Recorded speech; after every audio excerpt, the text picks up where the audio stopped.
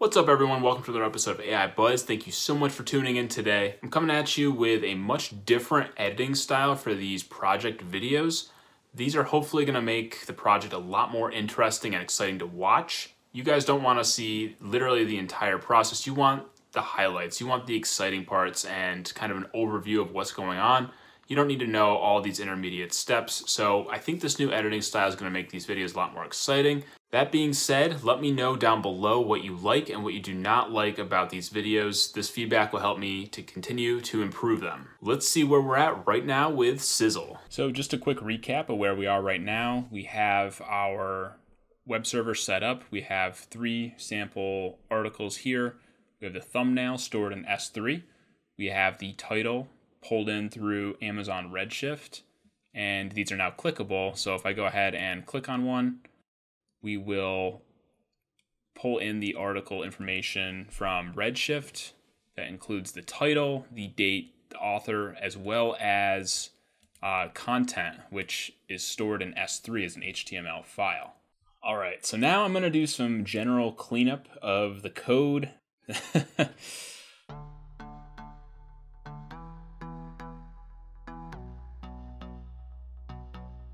One of the things I did really want to do with this project was make it purely Amazon based so that everything's deployed out on Amazon, and that will include getting an EC2 to actually host this. So that's what I'm going to do now. So first I'm going to install a couple command line tools for AWS Elastic Beanstalk.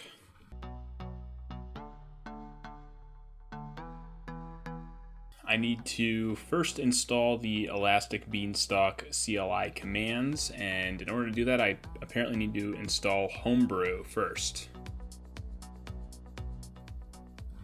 All right, Homebrew installation was successful. So I'm trying to think right now, do I want to install this on an EC2?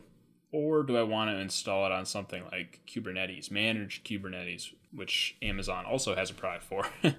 And you can put a bunch of different pods out there. So you can have microservices that enter pods, they're part of containers.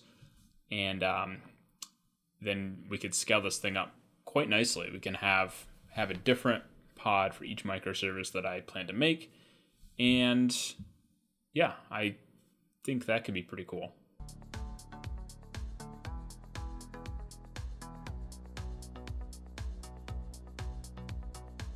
All right, so I decided to go for the cluster creation route.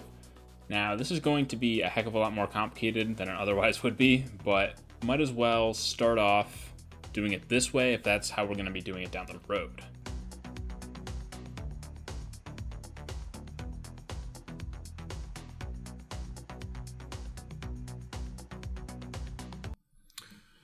Wow, so the cluster is still creating that I tried to set up. It seems like it takes quite a while, but let me walk you through the architecture of how I want this thing when we're all done. So here's my architecture so far. Right now, I'm just gonna have one container that encompasses this blog that we essentially created that's going to document each of our projects.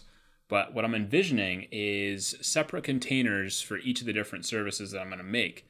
So this one, hopefully I'll get to this next time, is going to be our suggested news service. So something I've worked on a little bit in the past that I want to put out into this container. It's going to run a job that's going to pull in news stories, do natural language processing on them, and then extract out keywords and suggest it to different people. This is just the start of what I'm envisioning for this Sizzle application. It's hopefully going to be quite an adventure through all the different back-end services that I'm looking at here, and have a lot of really cool things and ideas for it. If you have any thoughts on what I should try to build into this, I'm thinking API, I'm thinking all kinds of machine learning functionality built right into it. Let me know in the comments section below. I would love to hear what you have to say about it, and it might even make it into one of these videos. Okay, so our cluster has been created. Let's check it out. So here we have the Sizzle cluster. And in the configuration part of this service, we have places where we can configure how many nodes we want. So we're not going to scale out to too many yet. And we want to keep those small. We want to keep each container very small because especially if I have, 8 or 10 services running on this thing, I don't want to be racking up a massive bill every month. We have our Kubernetes cluster booted up into Amazon, and next time we are going to look at deploying our blog that we worked on today over to one container that will be one of many containers out on this cluster. This is going to serve as a documentation portal for all the other projects I'm going to be working on within the cluster. So stay tuned for that. Have a good day. Bye.